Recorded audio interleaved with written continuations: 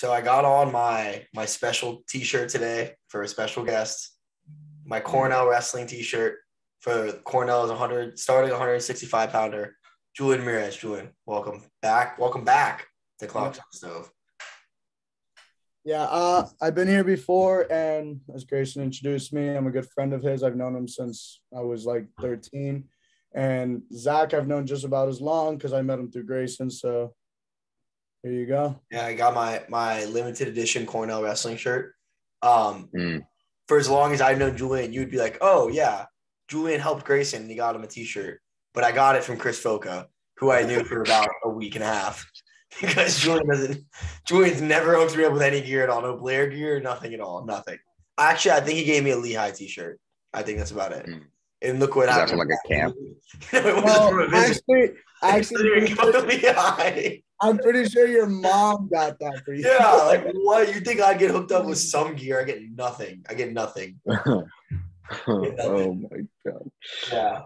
Anyway, I lose clothes. To be fair, this is like the only shirt I couldn't find that shirt in my drawers today. So, do they give you they give you a clothing package, right?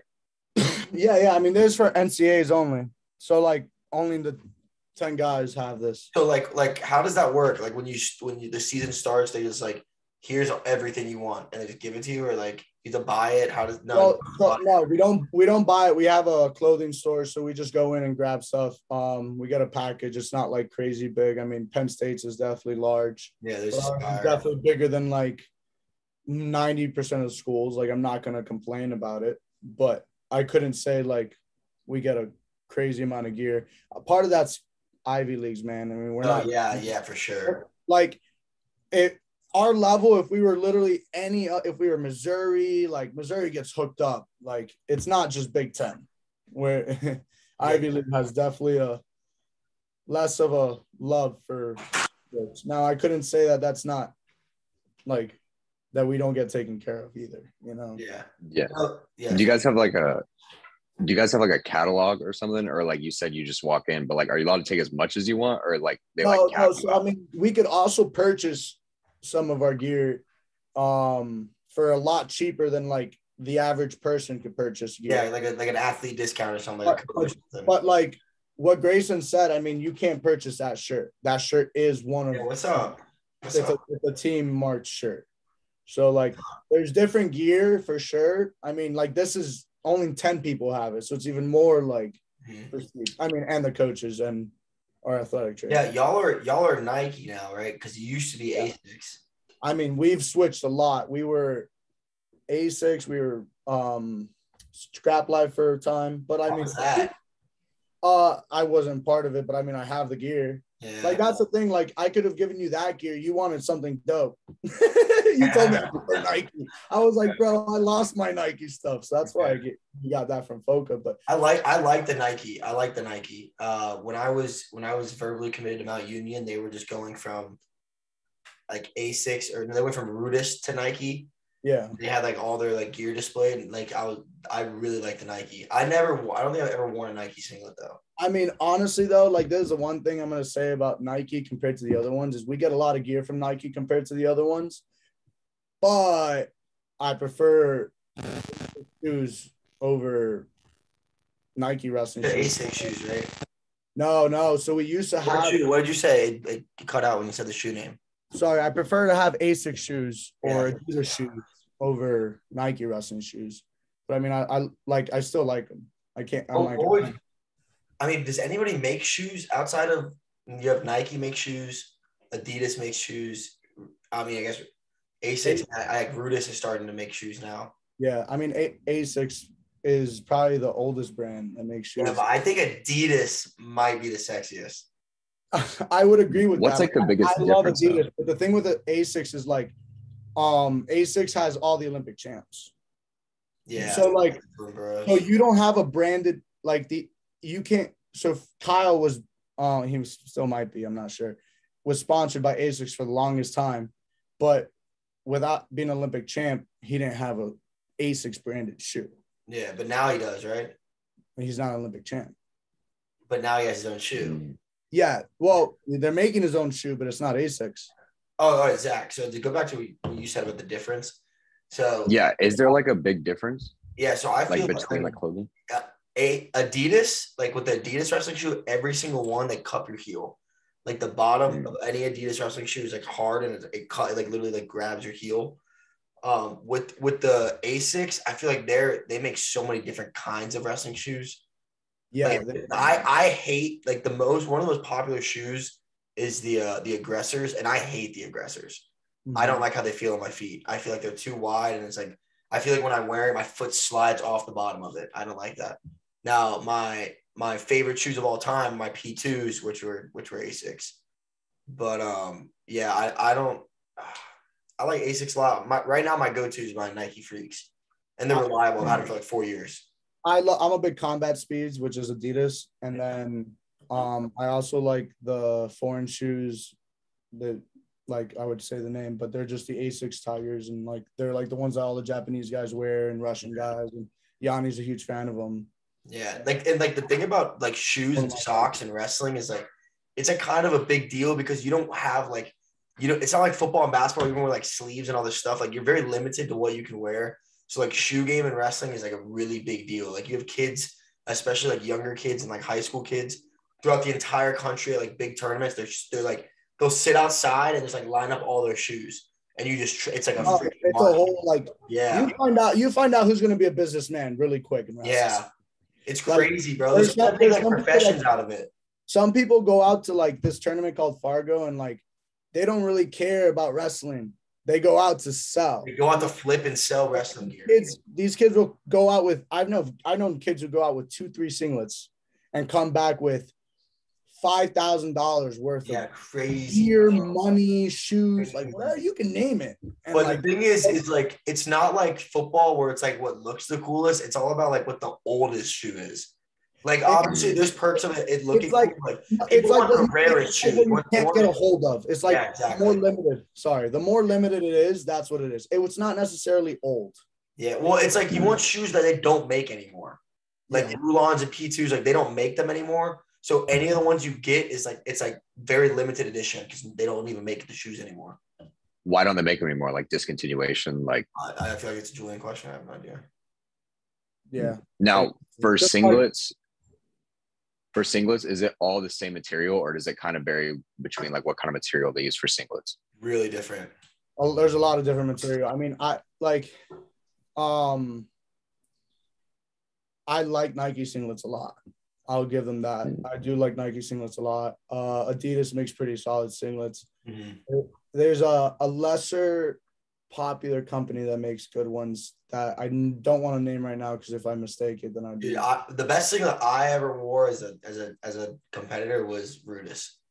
I loved the Rudis singlet. It fits so. Rudis makes pretty solid singlets too. Yeah, it was small. But basically, the way it works is like a lot of people don't like. Sometimes it itches your leg.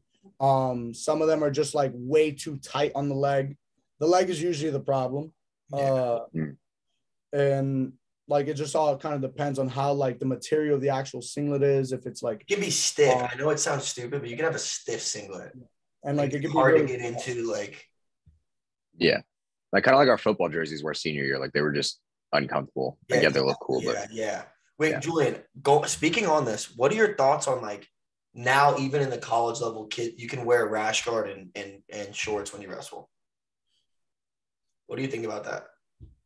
I don't really care what other people do. I don't like it. Yeah. Not because of the shorts part. Shorts is understood. People are like, oh yeah, you always wear a shirt in practice. Yeah, but I wear a shirt like this, like, or I wear a shirt the one you're wearing. That's literally what we have to wear in practice. Yeah. So like, I don't wear a tight fit shirt that's in my like armpit, and I hate since I could remember, I've hated those shirts. Mm-hmm. Like, so I'm not a fan of it personally. I don't mind wrestling it. I don't mind wrestling it. It's just like wrestling in practice, Like you wearing it in wrestling or someone else, like the kid you wrestle? Someone else like wearing it. Like I'm pretty sure Carson Karchla wore it at Vegas. No, maybe not. Someone wore it this year wrestling me, not Karchla. So what's like the tactical like advantage or disadvantage from wearing like rash guards or shorts? Do you think it like helps? I think you're more an advantage in a singlet. It's like less to grab. I mean, No, wait. Like you're not grabbing the actual material, but I feel like a singlet it's easier to slide out of, and it's like it makes them thinner. Yeah, I feel like it's a disadvantage if you're wearing it. That's what I'm saying. No, I think the singlet is harder to wrestle against than a rash guard and shorts. Oh, for sure. For sure. I mean, in freestyle, I don't think you could physically wear a shirt because it's a lot like.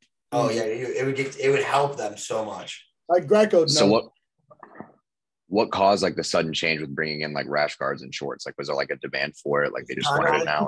I think it's entertainment because wrestling's starting to get bigger because of MMA. And because of that, like it makes people more appeal to the sport than if they're looking at my crotch. Yeah, and like it makes kids like I think first of all, I think part of it's for comfortability. Like it makes people want to like not be forced to wear a singlet. And like it gets more kids in their opinion, it gets more kids to do the sport. The only reason kids aren't wrestling is because they're wearing a singlet. They're like, oh, it's not for me. You know? Yeah. And I mean, I understand it, but at the same time, it's like it's not there's really not that big of a deal to wear a singlet. I understand it, but I've had so many friends that once they actually just broke that little insecurity, they didn't care about it. If you look good, you should feel comfortable in a singlet. Like that shouldn't be it shouldn't be an issue. Yeah, like it really shouldn't. I don't know. It's just a stigma about it, like from people making fun of them and stuff. But I mean, I'm for it in the aspect of it. If it helps grow wrestling, I'm all about growing the sport of wrestling. I agree. Yeah, I agree 100%. Now, speaking about that, I would not be for them forcing us to wear it either. I agree. Yeah, I agree. Oh yeah, 100%. But Julian, you brought up earlier Fargo. Now, is that a college level or high school level? High school level. Wrestling. That's a high school level event. Okay. So speaking of like high school level events like Super 32, Ironman, Beats of the East, what would you say is like the most beneficial or like best high school wrestling tournament for like high school kids? Beneficial is a hard thing to say because the way wrestling works is like all those tournaments you named, there's going to be college coaches watching. Oh, yeah. Like whether they're there or at home, being that I want to be a college coach, like recruiting is huge. You cannot not watch Ironman, Powerade, Super 32, like Fargo, all those tournaments. Knockout is honestly a tournament that it might be watched, but every coach wants to know the results of it. That's for sure. Dude, I think every kid that won their bracket and knockout this year was nationally ranked. No, and that's the thing. Like it's not as broadcasted, which is why it might not be as watched. But I know college coaches go down to watch it. Yeah, for sure. It's just not it's not Ironman because Ironman's been broadcasted for 50 years. Okay, so let's talk about in terms of recruitment wise, what including Fargo, I forgot to add. That's the tournament I forgot to add to the list I was telling you about, Zach. Including Fargo, what tournament do you think is the most beneficial, like recruitment wise, for like getting? That's what I'm saying. No, like you have to win it. I'm not winning, but you have to. No shit, Julian. Thanks. No. But I'm saying you have to beat people. It's like it doesn't matter if you go to Fargo or Super 32. You just have to go to as many as you can and beat as many good people. If you win, if you win, let me go. If you win any of these tournaments, if you win Super 32, NHSCA, Ironman, Beast of the East, Powerade, Knockout, Prep Nationals, or Fargo, you're getting recruited. You're getting recruited. Yeah, you're getting recruited. Yeah. Listen, I'll tell you this much. The way wrestling works is you beat one good kid, you're getting recruited. Yeah, 100%. So good question on that. Who was your one good kid you beat that like put you on the map? You feel like what kid did you beat? I know you started in 8th grade, but what kid did you beat from like 8th grade on in high school that you felt like solidified your spot at the top? Let me give my perspective of someone that's known Julian. Yes. Julian came onto the scene in the state of Florida. At least I'm just talking about from the state of Florida perspective. In 7th grade when he took 3rd at states, because like it wasn't like he was unknown, but it wasn't like no one was like the 7th graders. Like it was just like he's a good private school kid from Miami. Like that shit happens. It happens. What weight were you 7th grade? What weight was he 7th grade? 113. And then 38 is in 8th grade. He was at 38, which was the most stacked division, like the most stacked division to it. All 3 divisions. Yeah, it was disgusting. It was him. It was what's his name from Springstead, who I thought was going to beat Julian. Then you had what was his name? Andrew Smith, and then you had Doback from Brandon, and there was a filthy kid from Lake Gibson. No, Brandon. There was a no. There was No, there was a kid from Lake Gibson too, because the top 3 kids were all in the same district, all same region. oh Something with a T. I know it doesn't matter. The kid it doesn't matter. something Titus. Yeah, Titus. Something Titus. Yeah. Then Julian, his 8th grade year, has Andrew Smith in the semis, who everyone thinks is the best kid in the state, but he went through an injury like the last 2 years, so he like kind of rested and then like saved up for the postseason. And Julian dogs him. Julian dogs him. Like close score match, but like no, like it wasn't. I just dominated the whole match. Yeah, like there was never a time where it was a 50-50 match. Like Julian was constantly winning.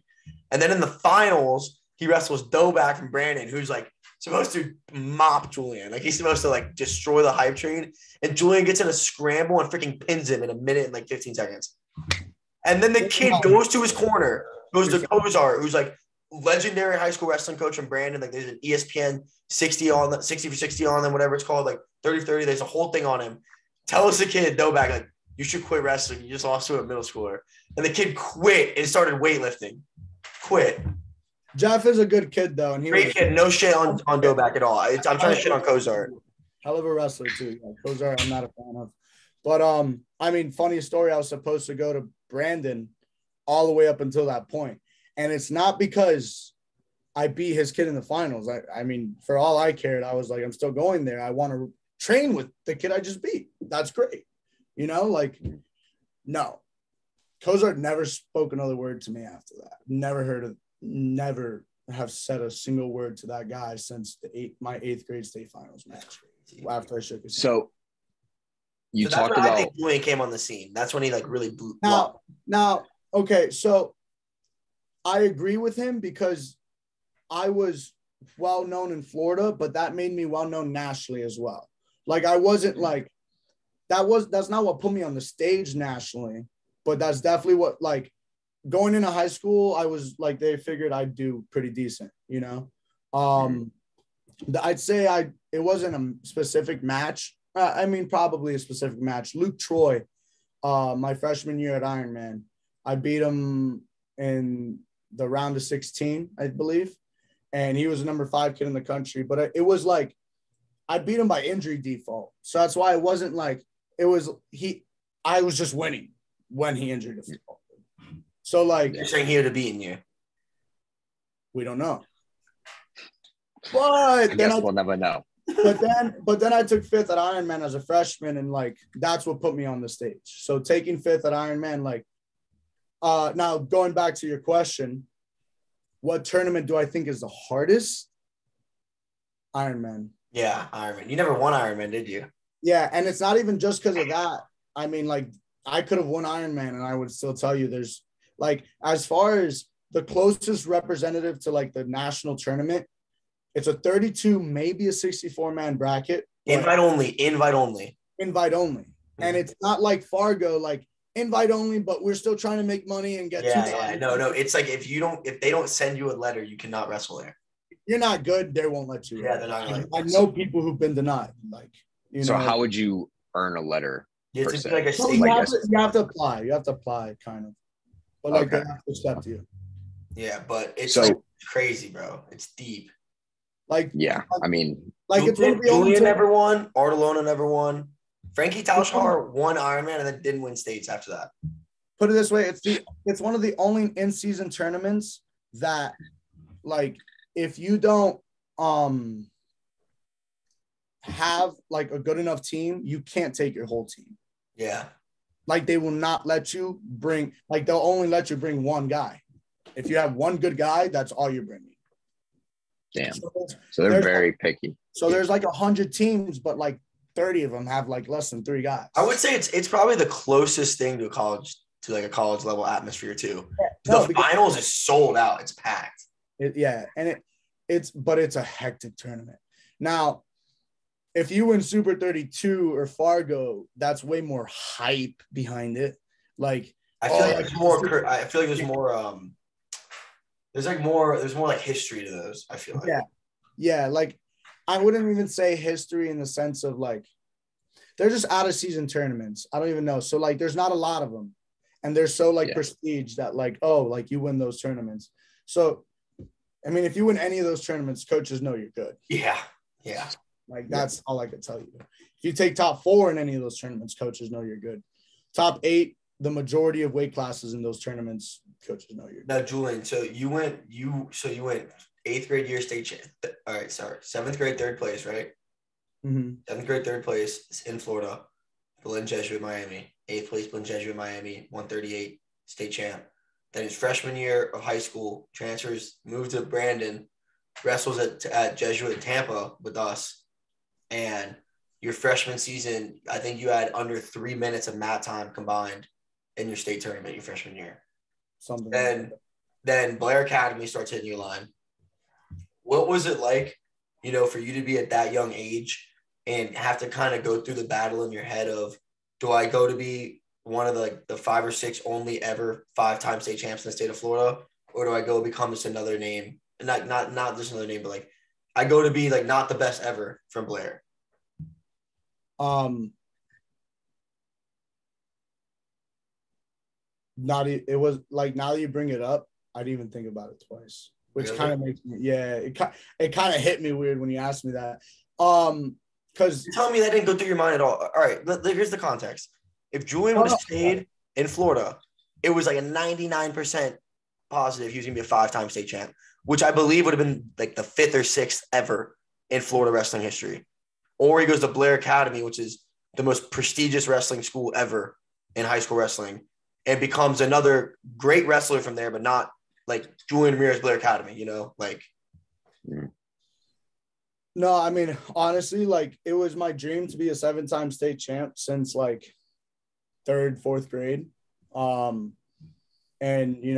I failed that obviously 6th grade and 7th grade. Pretty hard to do that, Yeah, but I would have been the only one. Whether I was a 6 or a 7-timer, I would have been the only Florida one. I mean, if I would have been the only one in the country. Yeah.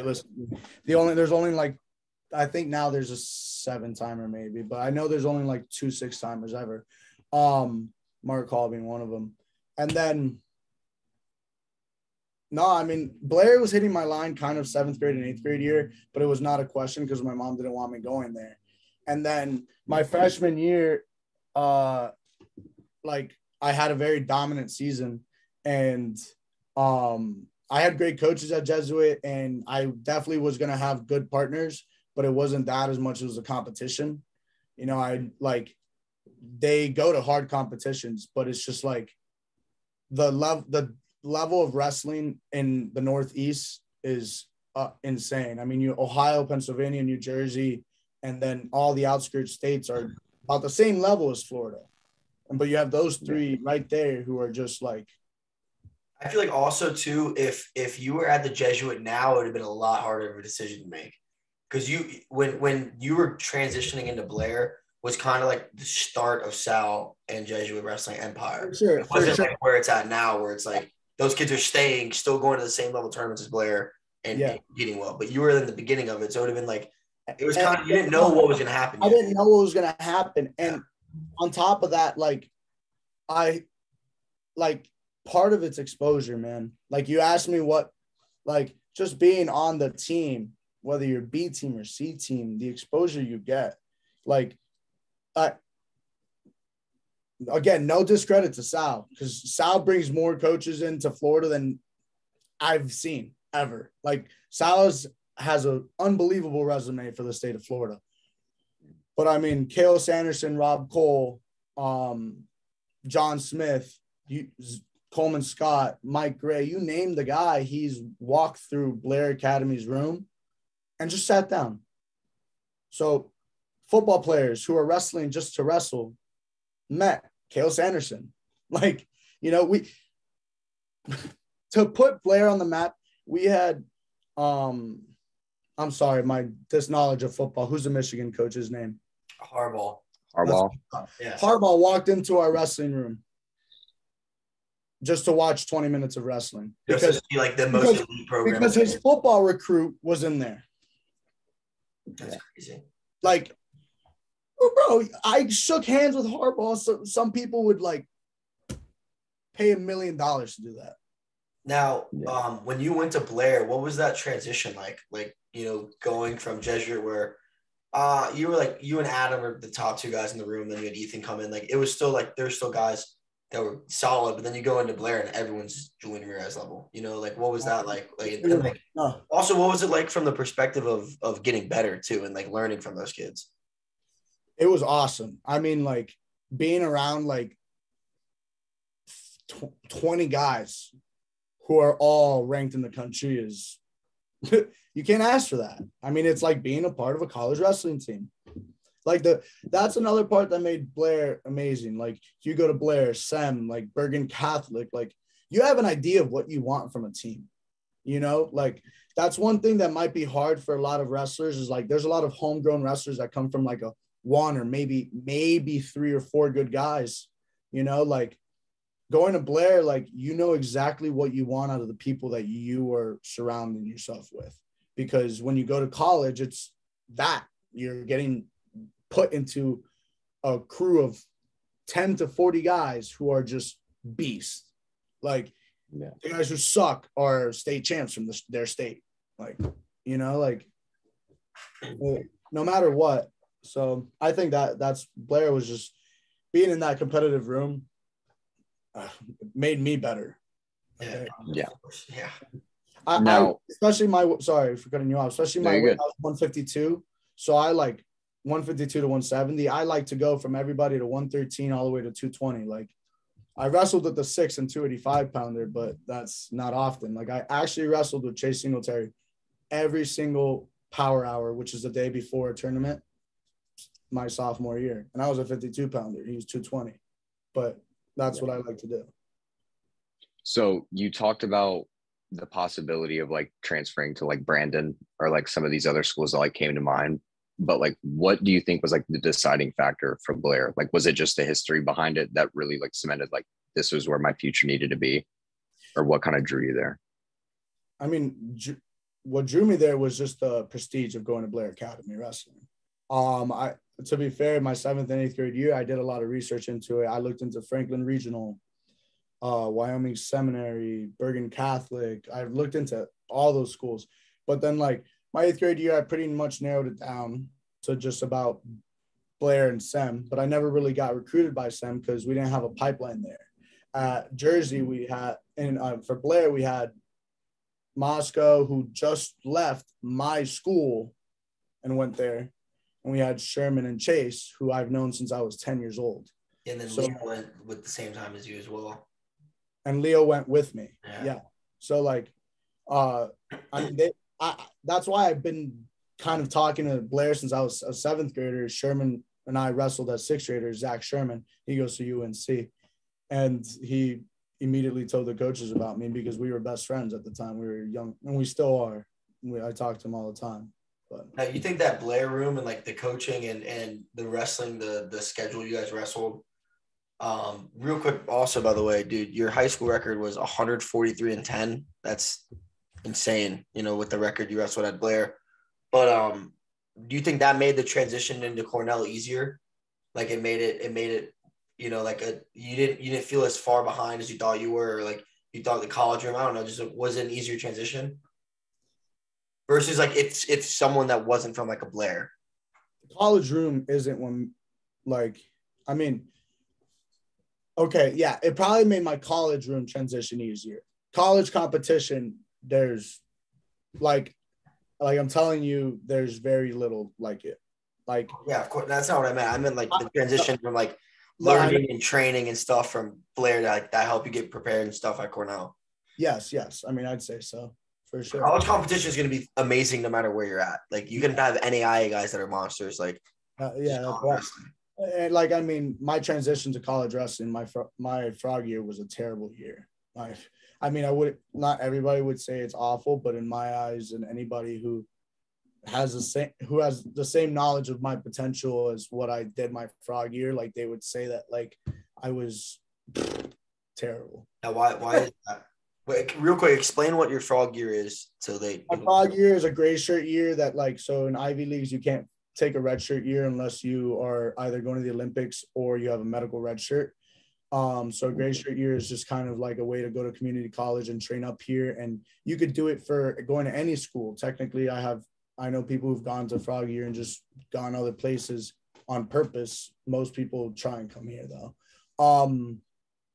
Now, my frog year, I had 7 losses, so it's almost as much as my high school career. You know, it was the first time I've ever gone 2 and out of the tournament, and I got pinned 4 times, which is just about the same amount of times I've been pinned in my entire life. So, that says it. What do you think? What do you think that did for you, like mentally, like to help rebuild yourself? Because I know at first it may seem like at first you don't really recognize it as like a humbling experience. It takes a while for that to like set in. What kind of like changed for you after that like frog year? It was very humbling. I mean, I'd say the COVID year kind of helped. You know, it just gave me a year to just like train. You know, I mean, but I would say it just kind of told me like, hey, just because you're good in high school doesn't mean you're gonna be good. Yeah. Like, if like to put it this way, like it was a confidence thing. Like in high school, I walked into most tournaments and I knew that like only 2 guys were really gonna compete with me. And now walking into college, if there's 32 guys in that bracket, 31 guys are gonna compete with me, and I'm the other guy. What was it like, so you went from like being top 5, I mean, almost number 1 at one point. I believe maybe, no, you're number 2. I don't think you ever hit number 1. I was number 1 for 2 months, but it was like an intermediary number 1 just because I wrestled Karchla like the year prior, but he had a really good year. So they wanted to kind of put him number 1, but they couldn't because I beat him the prior year. Yeah. So and then wrestled who's number 1 and I lost it. So it was like that was doing that in high school and being like, everywhere you went, you were the best. To going into, that frog year and just kind of just getting humbled. What was going through your mind and stuff then? Like, how were you able, like, what were you like a little broken through it? Was it like hard? Was it like hard with that adversity? Like, how did you overcome it? Like, what was that time like? A lot of talking with my mentors. I have to credit my mom. She definitely helped me a lot. Shout out, man. All my coaches, my past ones and my current ones, and my teammates. Like a lot of Julian, you're good. Like even if I wrestle well even if I don't say anything to them, like my teammates are good. But if I beat them in practice, like that was good for me. That felt good. And like crediting them, like they're good enough that made my confidence feel better. So just all that stuff, a lot of like self-reflection. I'm still not anywhere close where I want to be. So yeah, of course. In that point, that hasn't ended.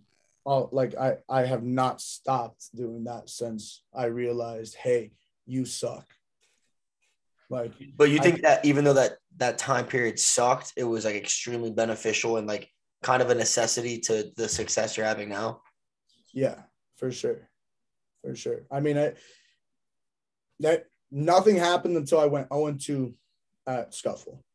I went 0-2 at Scuffle, and it was about a 20-minute span where I was like, I want to quit the sport. And then, and then after that, it was all like, Kyle Dake, I'd have to credit a lot to him.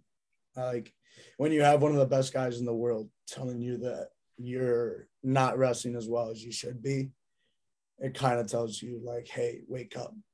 And he sent me he may have forgotten this. I don't know. He doesn't forget things sometimes. So, but he sent me a super long text. And at the end of it, he wrote like bullet points and he goes, I don't care.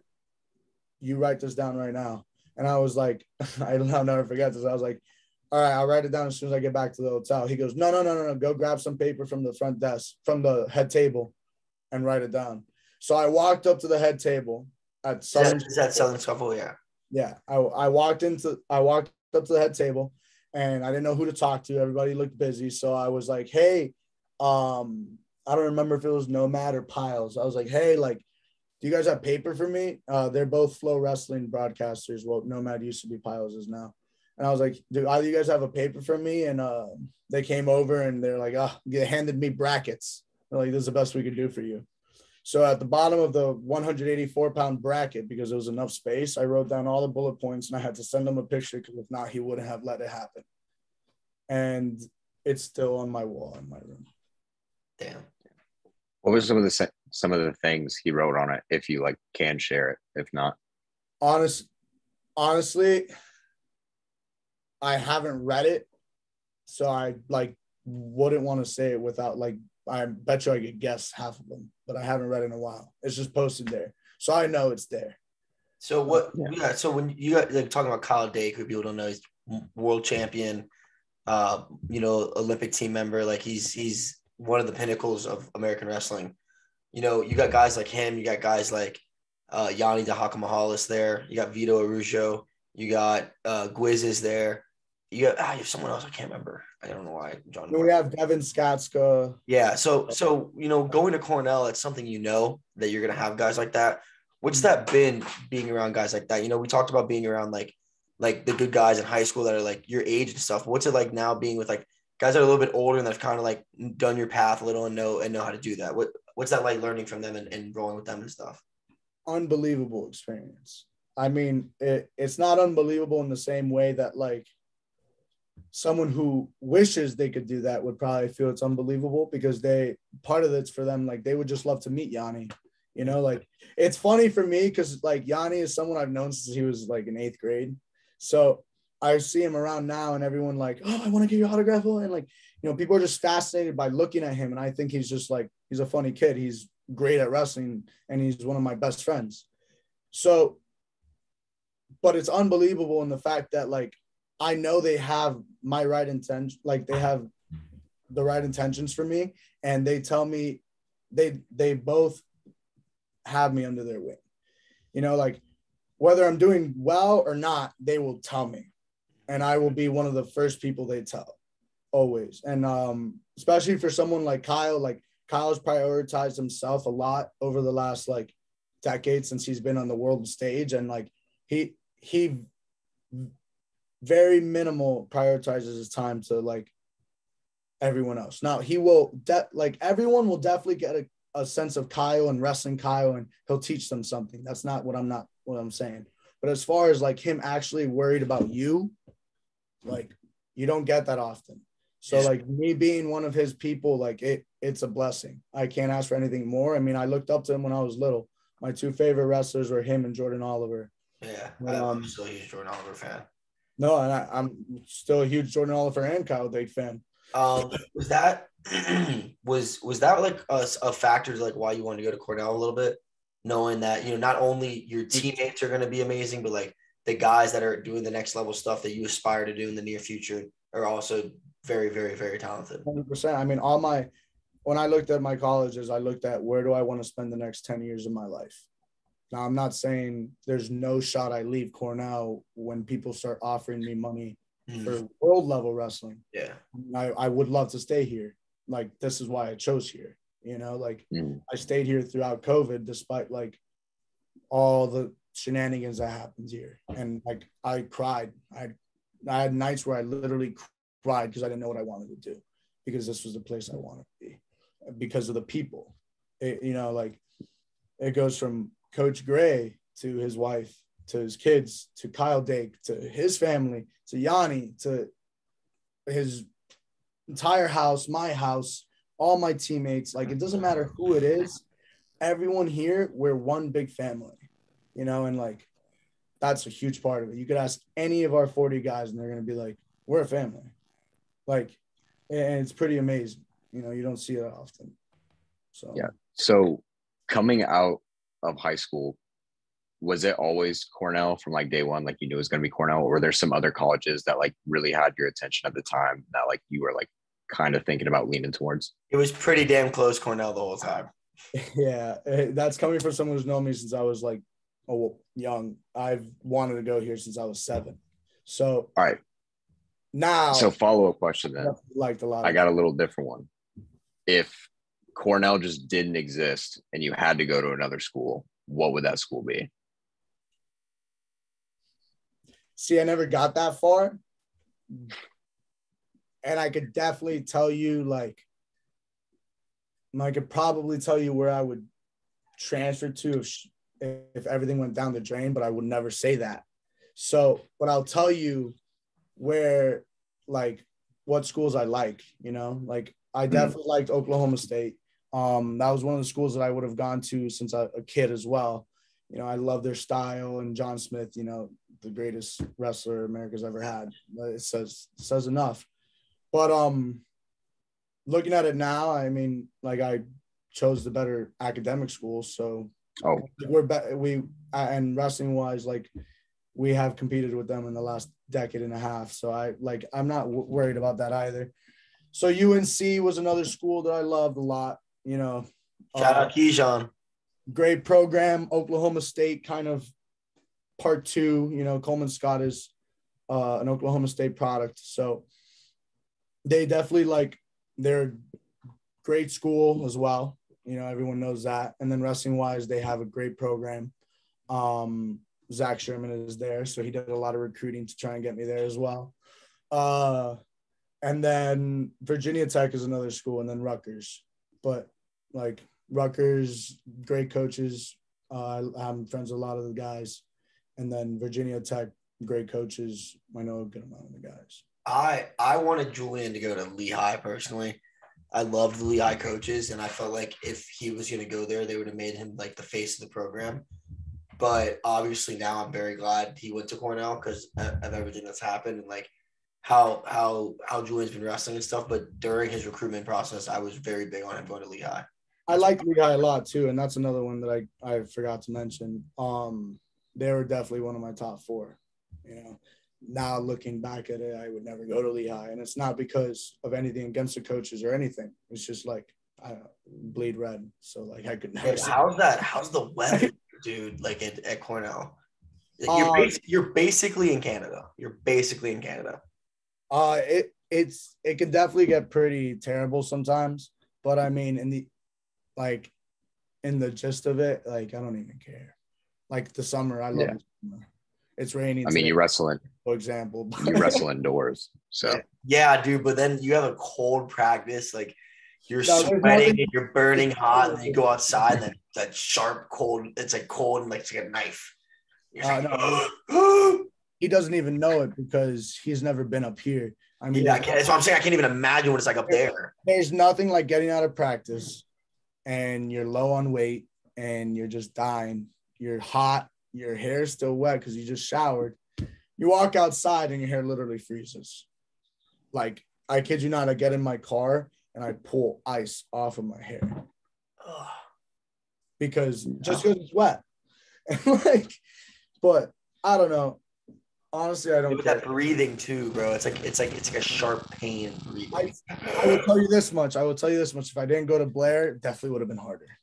Yeah, no, I agree for sure. I would agree. You got adapted to it a little bit better. I did get adapted to it. Oh, so speaking on that, do you think wrestlers up north in high school were better than wrestlers down in Florida, or do you think Florida produces the best wrestling talent? How do you think Florida compares to other states, state-wise?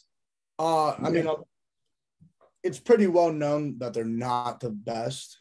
Anybody in Florida will tell you that. It's a competition between Pennsylvania, Jersey, Ohio, and California. And then there's a lot of states that are I kind of put it in tiers, I would say. There's a lot of tier 2 states, which are Oklahoma, Illinois, Florida, New York, Iowa, and then there's more too. So I feel if you put if you made an all-star lineup of every state with a high school team, you made an all-star lineup, I feel the top of Florida kids would do very, very good. That's what I'm saying. The depth of Florida is not there. Like a 3, 4, 5 in a California or in one of the state team names is going to dog. A kid that barely placed, a kid that took 6th in Florida is going to get dogged by a kid that took 6th in North New Jersey. But the state champs are there's top nationally ranked kids that win states in Florida this year, every year. Yeah. Yeah. And that's kind of how I like to divide it, the tier 1 states are where you're a state placer, you're good for sure. Tier 2 states are their top 14 guys history would battle with any state. And then tier 3 is they have a solid lineup, but they have a few holes And then after that, it's just like they have a few guys, you know. Dude, you know, I was at Caveman the other day with Daner coaching, and Kai Owen was there, and we were talking. Dude, there's a lot of Florida kids in EIWA, like a lot. There's Artelona also there's Brindley at Cornell. There's Artelona at UPenn. There's Ben Golden at UPenn. There's Leo at Harvard. There's Jack Crook at Harvard. There's Kai Owen at Columbia. There's what's his name? Charles Smalls at Hofstra. You also have Jack Crook at Harvard. You have Braden Basil at Army, and you have Chauvin at Harvard. No, not Crook. Chauvin, yeah, Chauvin. That's what I meant. Chauvin. I think there's another one too. You the Prince brothers are at Navy. Like the EIWA is a lot of Florida kids. Yeah. So what is the EIWA? Just so that, because like I'm not really familiar with it. It's the Eastern Intercollegiate Wrestling Association. So it's just like it's their conference. It's our conference, and it's basically Ivy Leagues, the like military schools that are out here, out east. It's the whole Northeast. Like Sacred Heart's in it, Hofstra's in it, which is a school in Long Island, Sacred Heart's in New York. There's a bunch of different schools. Yeah, Army, Navy, Hofstra, Binghamton, Lehigh. I mean, yeah. So all the Ivies have programs. I'm not really, because like with college football, I'm like kind of familiar with like which conferences are kind of like the cream of the crop and which are not. How is kind of like the strength of conferences in wrestling? Like how is kind of like that tier list workout, or is it kind of like everyone's on like an even? Like What would you rank the conferences from best to worst in Division I? For what year? This year? Because I do agree it changes, but I think regardless, no matter what, Big Ten number one. Yeah, Big Ten's always number one. Like maybe you could say like Big 12 has had. No, it's not. The depth is not the same. The depth is not the same. Every single school in the Big Ten, every single one, even their the worst team is filthy. They're all good. They're pretty solid. Good.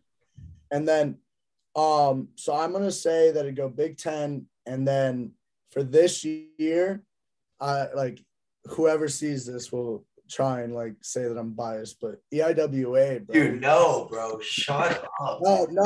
And I'll tell you right now. Look at the allocations, bro. Look at the allocations. Dude, no. Yes. ACC or Big 12 is number 2. No.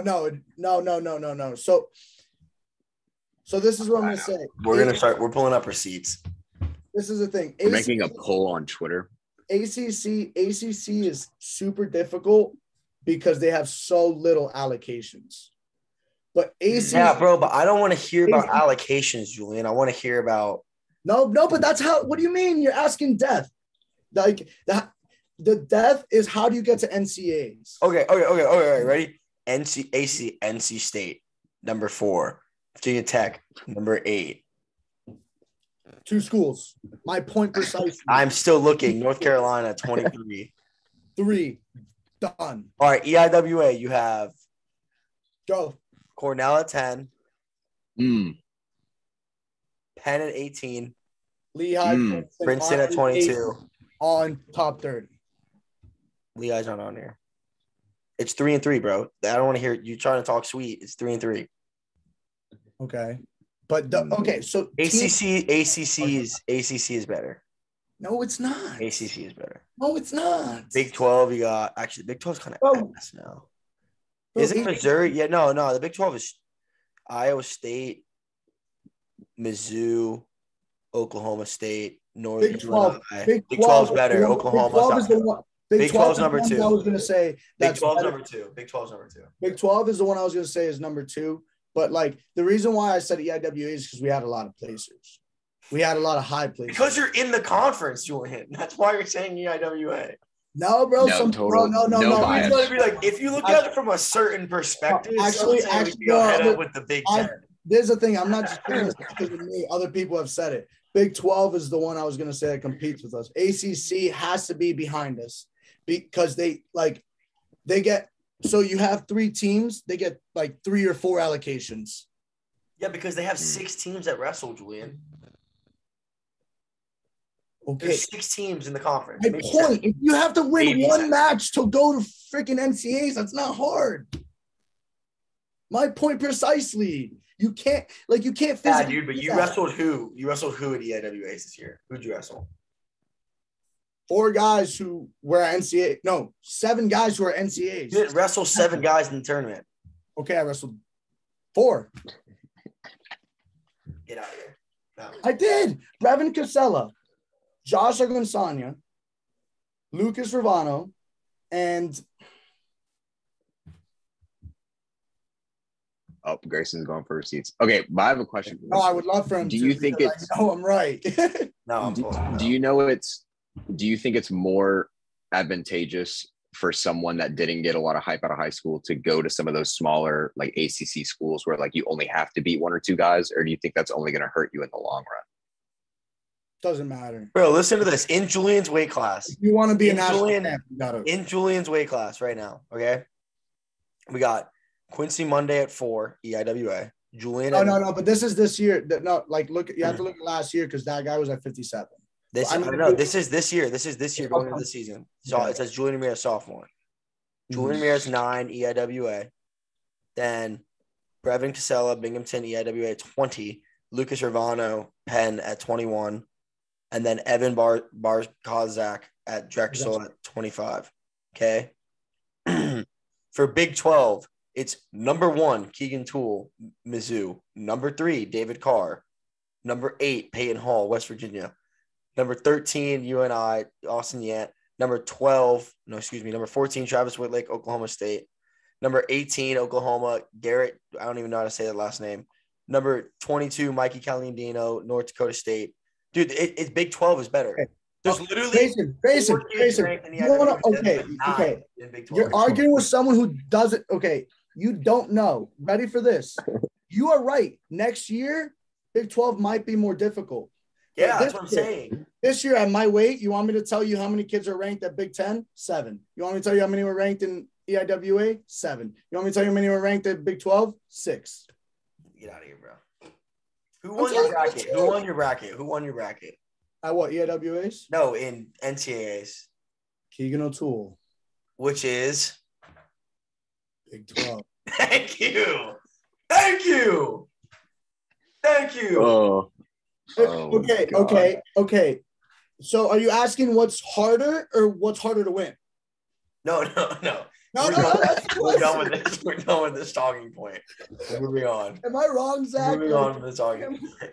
You're asking a guy who did wrestling for like 2 weeks his opinion on wrestling matters. You're gonna get a wrong answer regardless. No. It's basic common sense. The better guy or like harder to go to NCAAs. You're asking conference.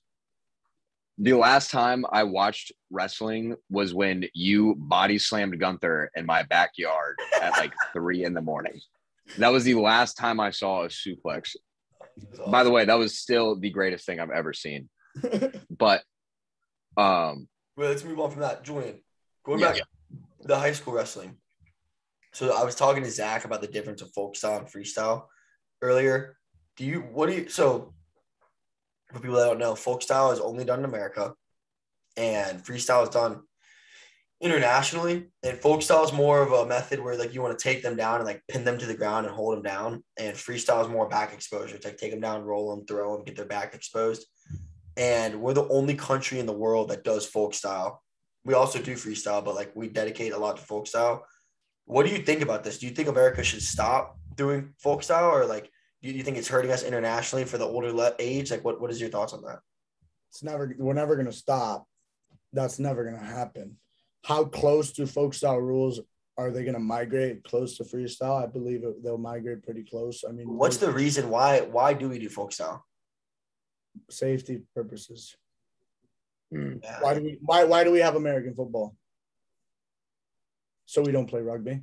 Yeah, it's true. Damn.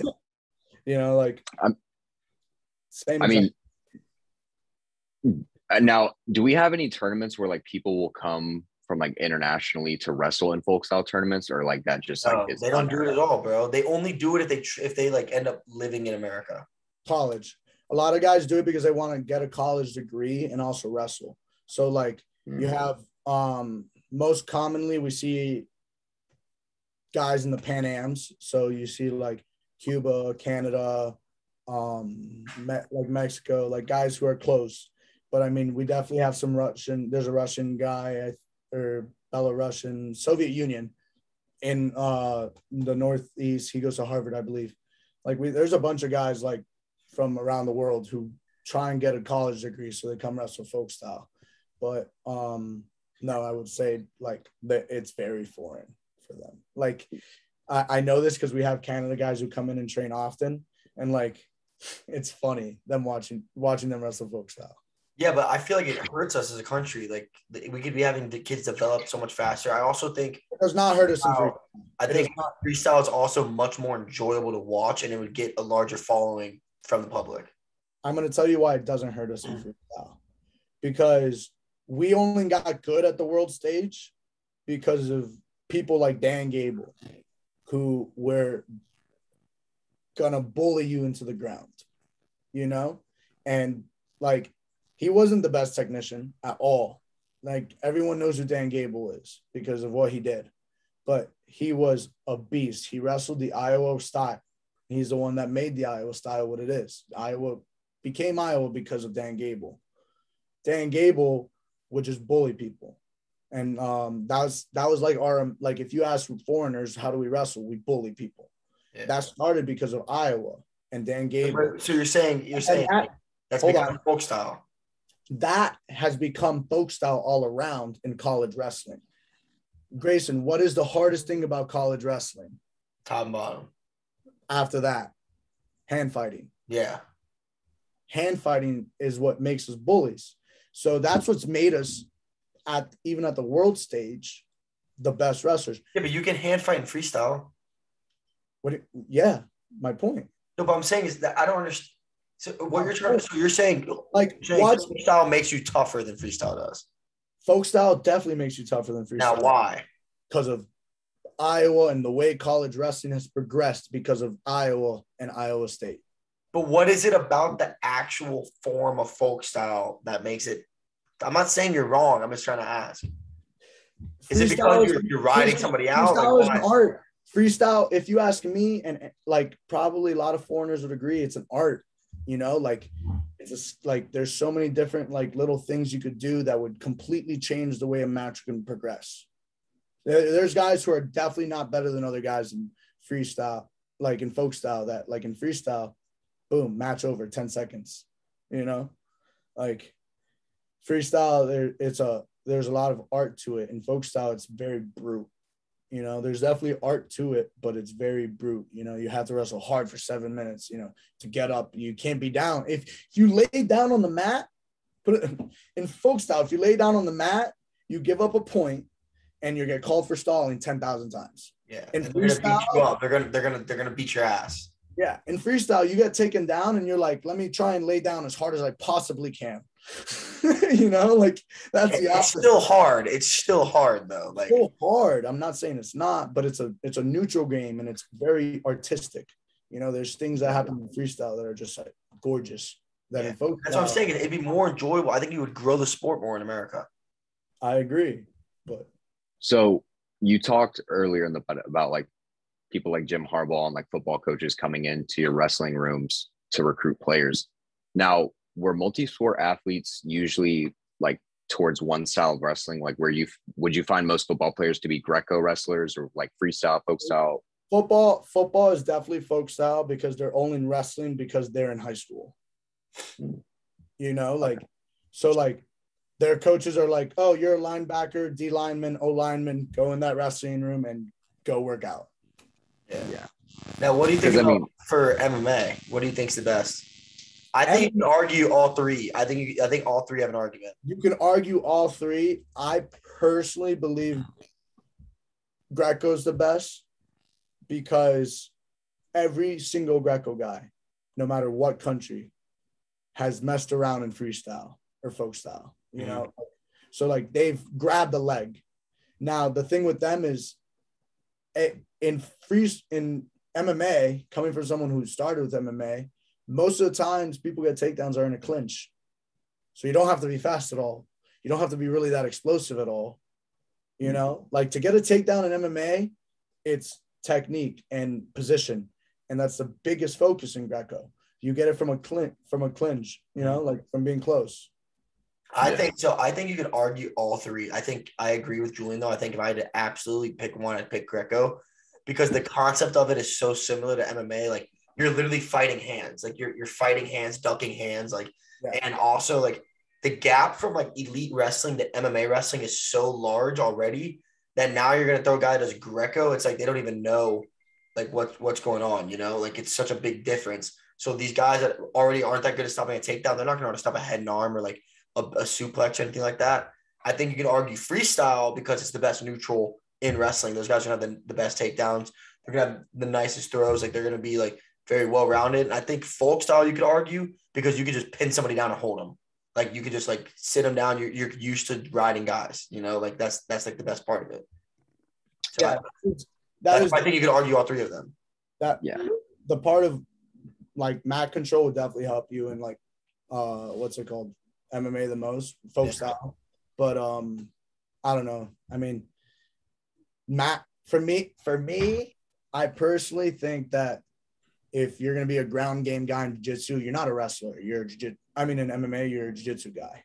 You know, like because realistically, like the thing that wrestlers do that they're so good at, every good MMA fighter is a ground and pound guy. He's taking you down and just, you know, not many of those guys are jiu-jitsu, which is more of control on MMA standpoint.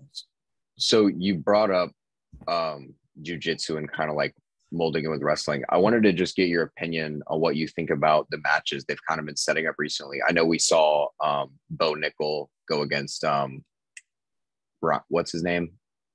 I don't know. Gordon Ryan. Gordon Ryan. Yeah. Like we started to see more like exhibition type stuff set up between like the different types of martial arts. Me personally, I just kind of wish we'd see more jiu-jitsu guys at least attempt wrestling matches, but I think honestly they're a little too scared to get slammed through the ground. Because I mean, we even saw Ryan get absolutely suplexed by Nickel in their exhibition, even though he ended up losing.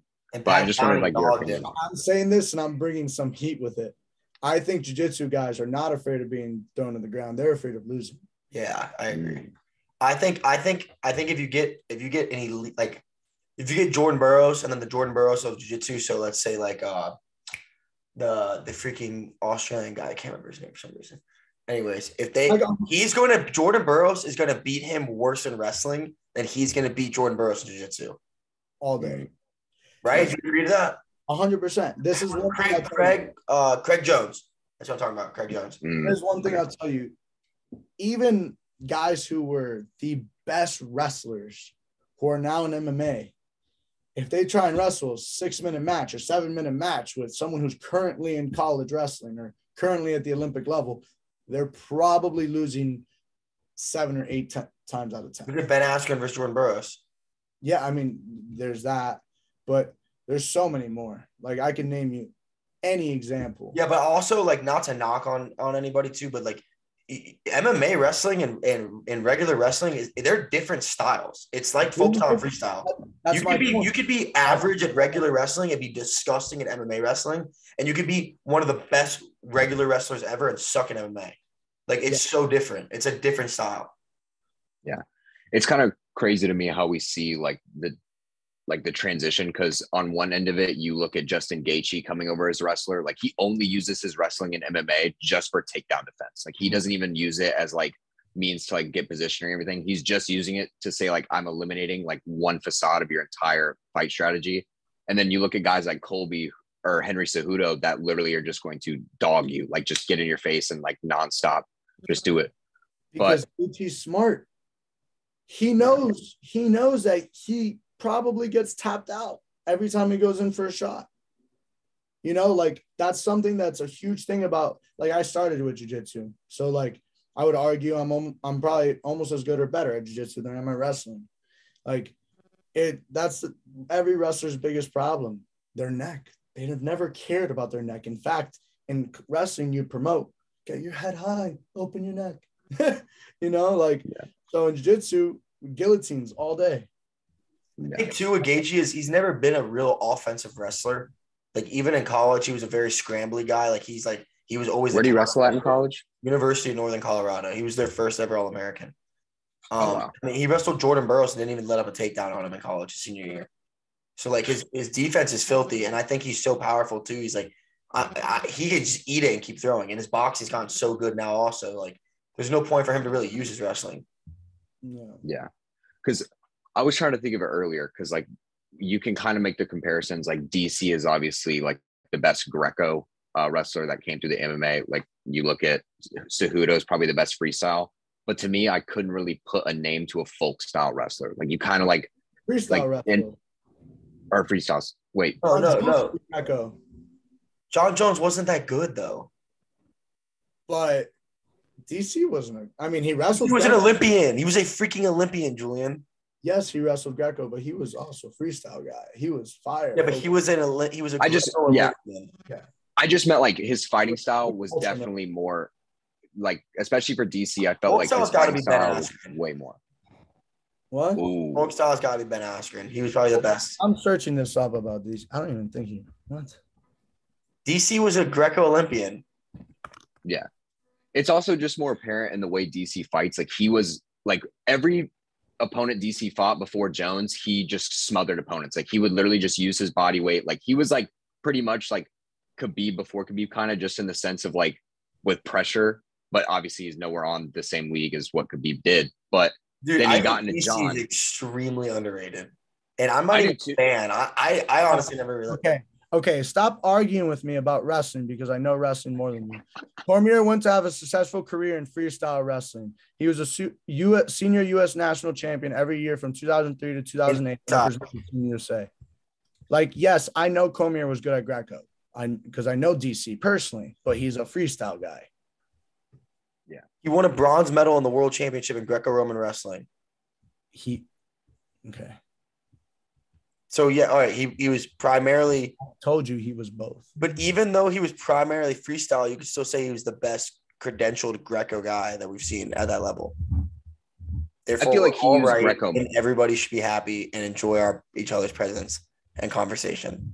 No, I think we all need to wrestle each other at a given set date and location, and then we'll just settle it that way. But what I was going to say is like when I watch DC, I'm not going to be like, oh, like DC's going to shoot a double leg here. I'm like, no, DC's fat ass is going to go walk him up against the cage and then just like throw him over his shoulder. Like that's how DC wrestled. Yeah, I feel like him being fat kind of benefited him more than him being ripped. Body that shit and throw it back. He wrestled folk style. He was kind of slick, man. That's what I'm saying. Like DC was like, he definitely what made him fire was that he was a big guy who was slick. Like, you know, he was always pretty, like he had Oklahoma State wrestling. Yeah. I kind of wish I would have seen him though before like USADA came. Because like if you would have like allowed DC to just be like peak animal, like that would have been the scariest man on the planet. Like that. I kind of like that he was fat though. I kind of like was an Olympic silver medalist. Yeah. Yoel Romero also looks like that's a genetic freak, bro. That's a once in a lifetime. Always been like that, man, since he took second at the Olympics. I've watched that match 100 times. No, I know. I'm not discrediting you, but you can't like Yoel Romero's a once in a lifetime athlete. You can't compare him to anybody. That's what I'm saying. He's always been like that. Yeah. But I think DC being fat is cool because like, yeah, if you look like Yoel Romero, people are gonna know you could beat somebody's ass. But like if you look like DC, it doesn't. No one's like, oh, this guy looks so scary, and like he could literally murder you. Like that's how it goes for I'd say a lot of people in the wrestling community too. Because like, yeah, we're not gonna beat most MMA guys, but like we'll beat 99% of people on this planet. Yeah, 100%. Like, and like you look at Yanni, and you're like, come on, you know, he's a short kid, long arms, but he'll come out and destroy anybody. I just think it's crazy like how much more dominant wrestling is than everything else if you just do one martial art. It's insane. Yeah, it is. I mean, guys that have amazing wrestling with like literally no experience in anything else and still win fights. That was jiu-jitsu for a while. Yeah, but now it's not. Now it's wrestling. Now it's wrestling. Because dude, they found out with jiu-jitsu, you just have to like wait out that like 5-minute period. Like you can hold on. If you're absolute elite jiu-jitsu, it's just as good. Like if you're a world-class grappler, it's just as good. Like Oliveira can pull guard and submit you in 30 seconds, it's just as good. Yeah. But like on average, wrestling is so much more dominant. Yeah. Because you look at it in a street fight scenario too, like your best bet isn't going to be jiu-jitsu because like even if you hold on to one guy, if another guy comes up, you're dead. Like wrestling. I completely disagree with you. I disagree with that. I think jiu-jitsu is the most dominant street fighting martial art over wrestling. Not if you're getting jumped. You're dead if you're getting jumped. Yeah, no shit, bro. If you're getting jumped, I don't care what you know. No. Okay, 2v1 scenario. 2v1 scenario. Why is it 2v1? Why can't it be 1v1? No. Because 1v1 any of them. Stop. I'm going to have one point, and it's going to end all your arguments. Ready? A punch to the face and a kick to the face hurt. Sure. Getting tapped out or getting put to sleep, you're done. Sure. Getting dropped on your head on concrete, you're dead. Done. Yeah, dude. But if I put you on your dome. Dude, I'm not saying jiu-jitsu is like way more superior than wrestling, but I think the thing that jiu-jitsu does is it makes size way less of a factor. That is true. You can have a little dude that can be nasty at grappling. That is full guard, absorb a beating from someone until they gas out and then submit them. Versus if he's purely wrestling, like he has no jiu-jitsu background, he's not going to ever take that guy down. He's just too small. That's the perspective I'm looking at it from. Okay. But if I look like a straight up boxer to fight a straight up wrestler, that if they're the equal level in their sport, the wrestler's going to murder him every single time. Every single time. Unless he has a glass jaw. Yeah, but even then, just run at him like this. Like, hit the windmill where you're running when you're throwing punches.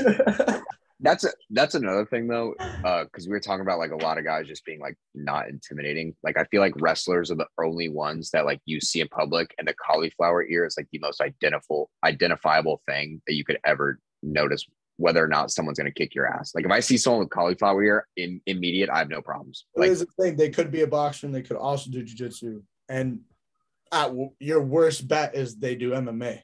I'm getting a little bit. I'm getting cauliflower ear inside of my head. So you know how your ear like goes kind of inside of your head? I have a bump that's not even on my ear. It's like my temple. Yeah. So as our viewers can see, I'm the only ear model on the cast. So my ears. Dude, and the thing is I feel like to an extent it's genetics.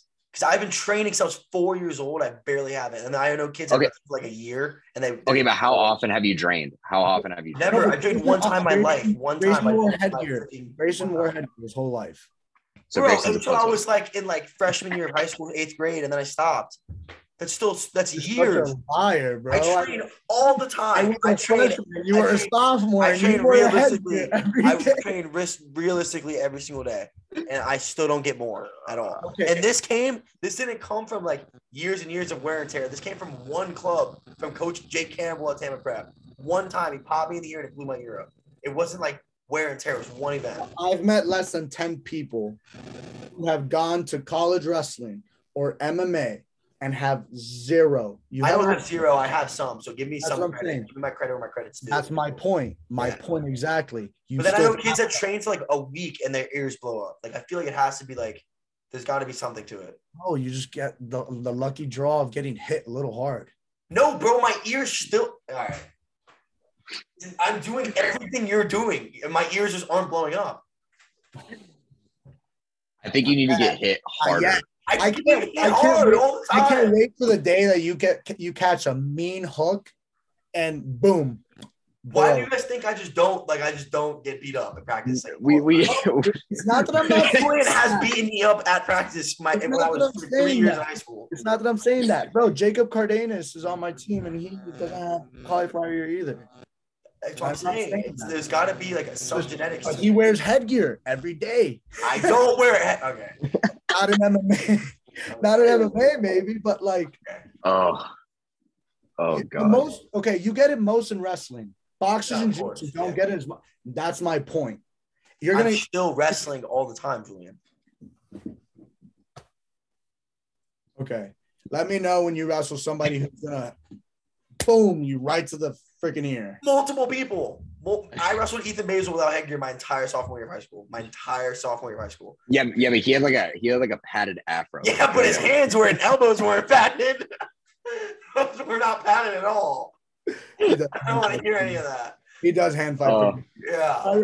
If I recall correctly, you wore a headgear at least half. No, I did not. So you do not recall correctly. You recall incorrectly. I would love to just add Ethan to this. You think that it should be mandatory to wear headgear in college? No. I hate headgear. High school though? Okay, I know you hate them, but I'm asking. What about high school? Yes. Because they're not 18. I might have to disagree with you on that. No, because this is the thing. But it's okay, no, you go. This is the thing. Bro, we're in 2022. Imagine if a mother like my mom started throwing a conniption because I wasn't wearing headgear and I needed to. Like, I'm not saying my mom cares about that, but if my mom threw a conniption, it would hurt somebody. Okay, here's my thing about it is, Julian, it's not like wearing shin guards. It would be a lawsuit. I know, but listen to me. It's not like wearing shin guards, which 99% protect the person you're kicking over your own leg. It's your own ears.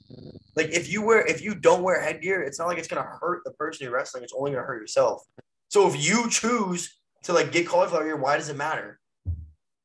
Because your mother could say that it wasn't your choice. Bro, imagine the lawsuit. I feel like middle school, I get it. Okay, high school up, it should be whatever you want. I'll give you another example. It looks clean though. If it matters for you singlet, it looks clean. Dude, so it does add some swagger to it. I went to a medical table a few weeks ago because I got a huge split in my head. And the guy was like, all right, you have to go to the urgent care. This is where you have to go, yada, yada. I'm pulling you out of the tournament. And I go, no, you're not. I'm still competing. He goes, how old are you? I'm 21. He goes, all right, I don't have jurisdiction, but you know what I'm saying? It doesn't matter if it's my choice. I'm not my mom compared gashing your skull open to a kid getting cauliflower ear.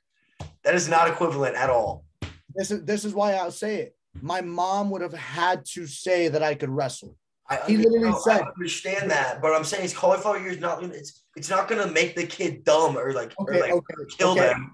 It's just gonna make their ears fat. I'll give another example. But what's the lawsuit there? If I tore my meniscus, that's not the same thing as cauliflower ear, Julian. Why not? Oh my gosh! Surgery fixes it. Oh, if you tear your meniscus, you can no longer compete. You can't walk. Your leg's done.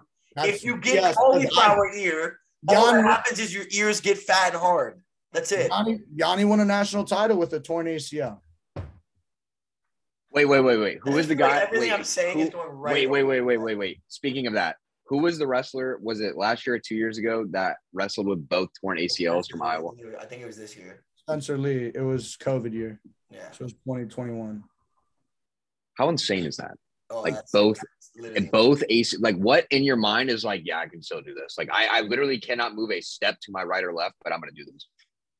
Okay. Forward and backward wrestling. He is really, really good. And the only other guys that were at that weight class were not wrestling. Soriano wasn't wrestling, Glory wasn't wrestling, and Vito wasn't wrestling. So now it's still an amazing accomplishment. Not downing that at all. Now, would he have done it on a normal year? Who knows? Dude. Because even if he's healthy, everyone, even fully healthy, everyone wants to know how those. Julian, I'm not saying the kid would have beaten Vito or anything, but dude, he won an NCAA title with no ACLs. Oh, I'm not. It doesn't matter who's in your bracket. Winning an NCAA Division I title is arguably the hardest task in college athletics, and he did it without ACLs. You cannot discredit him. I'm not even a Steely fan. Well, I did an All-American, so don't tell me how hard it is to wrestle the NCAA tournament. Exactly. So I couldn't even make a Division I lineup. That's what I'm trying to say. I'm not saying that, but I'm saying there's levels to this. But he has no ACLs. But there's levels to this. If Kyle Dake had no ACLs, he's still teching me. No. Yes, I promise you. I'm not. Okay. You're making comparisons that don't make sense. How Spencer Lee, Kyle Dake to you, the gap is so much larger. Not Kyle Dake. Not Kyle Dake. Spencer Lee is to someone. I'll give you an example. Yanni, without an ACL, 1. Without 2, right now, might win still. I think Julian's lost his mind. We're not saying that's not what he's saying. He's not saying that that he couldn't win. He's saying how insane that is, and it is insane. It is insane. I'm telling you. But everybody. No. I'll say this: Julian did change my mind. Now I will never ever bring that up again, just because he didn't fight the best. If you don't beat the best, you can't. Winning an NCAA title is still an NCAA title. It's still insane. It's still so hard. Yes. Okay. And he did it without his knees. Grayson. Take Spencer Lee out of the situation right now.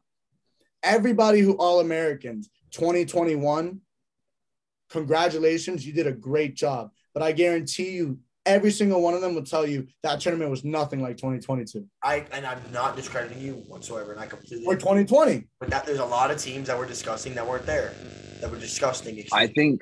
And I agree, but still, with the task of winning, regardless of if it's high school, no matter what level it is, having no ACLs is unreal. That is unreal. But it was a man amongst children. He can't just admit that it's unreal. Okay. You have to add a fact to discredit him after every time. Bro, I bet you Spencer would tell you that it's whatever. I get it's not that I'm discrediting him, man. It's that I know what he would say. True. You brought me onto this podcast because I know these people and I wrestle them. Not because you wrestle them. My point. I still have my opinions. Grayson actually brought you on just so he could say you're wrong about everything you know about these people. Yeah. You'd be like, you think you know him? Yeah, you're wrong. You're wrong. I know. But it's still insane. I do agree with. I'm not saying what Julian's saying is wrong. But without Ivy League and without a lot of those teams, a lot of those guys those guys at All-American that year solely for the purpose because those teams weren't there, and you saw it the next year. Yes. But what I'm saying is, it's regardless of that, winning an NCAA title with no ACL is still unbelievable. 100%. That's what I'm saying. I started off with that, which is why I'm like, bro. Oh God. But I think COVID, how we're kind of talking about how the COVID year impacted wrestling going forward. I think COVID tarnished so many sports championships for that year alone. Everyone will bring it up and try to discredit it in some form or another, saying oh, some teams didn't compete, or oh, people weren't bought into this whole idea because we were literally trying to live a life outside during a pandemic. It's not easy to do, but at the same time we still knock on it. That was such a good point, because a whole other thing is that building was half as crowded, not even. Bro, I'm telling you, when I walked out into that arena, that was the most nervous I've ever been in my entire life. And the seats were empty. When they were full, my heart dropped. You also, what's it called? I just completely forgot what I was about to say. Do you think some wrestlers, Julian, aren't built for that stadium spotlight? Real you quick, think some kids crash? Go for it. That year, not like you said, that the COVID year tarnished a lot of sports. Bro, with wrestling, it was the week of NCAAs. Those kids cut all that weight. They made the NCAA tournament, and they were there the night before NCAAs. No. There's 7. It was 7 days before the NCAA. 7 days, but they're there. They're there. Most of those kids are there. No. Well, no, they're all qualified. Everybody. Yeah, and then they cut it. They cut it. They're no NCAAs, and then for winter sports, they're you don't get another year of eligibility. You're stuck. Pat Lugo, the number one kid in the country, you'll never win an NCAA title. Sorry. See, that can't happen. That can't happen. Messed up. It's because they competed more than 75% of their season. Mm-hmm. Yeah, why did they compete for 75% in the first place? To play for a fucking championship. To win the championship. You don't play a season just to be oh yeah, I got to play in 75% of my game. No, you play to say you're a fucking champion. Like, that's why you do it. 75% of it. Yeah, you care about the other 25% way more. That's the only part you care about. You only do the other part so you're able to do the 25%. Sure. Yes. Yeah. And see, like, that's what I don't understand is like the NCAA, like union board, like with all athletes, like literally had to unionize to go against the board of NCAA because there is such a big gap between the understandings of like what each other want from one another. Like literally at football now, they had to literally come up with NILs just because they couldn't keep athletes happy anymore. Like they were doing athletes so wrong and literally not benefiting them in any way that the athletes had to stand up themselves and create something so that they can benefit themselves. I think now you look help that, but that was something that's been trying to happen for decades now, though. Oh yeah, but I think with the rise of media and the rise of like the society we live in today, the nicest way I could say it is that's why it started getting like more popularized and like people started caring more, for sure. Yeah. But I mean, dude, you want to talk about like the NCAA? You want to talk about like the sport that gets hurt the most is wrestling. Ever since Title IX got dropped, it's like no one cares about wrestling. Look at all the programs recently: Old Dominion, Eastern Michigan, or Oregon, Boise State. Like all these programs getting dropped. Like, literally last year with the whole Stanford debacle, the kid had to wrestle literally with a blank single. Like, that is embarrassing. That is embarrassing. You have a championship rostered player and you cut your program. Like, what are you doing, dude? And listen, we're all Team Julian here because he owns Shane Griffin's soul. But true at all. I know it's a joke. But anyways, but that post after was so cold. So cold. It's just him winning the NCAA and all black singer like this, and then it's like in quotes, no prospects of future success. Stanford athletics. No, I texted Shane when he won his national title. I said, congrats. So cold. He's a so beast. Cold. He's a beast. So cold, bro.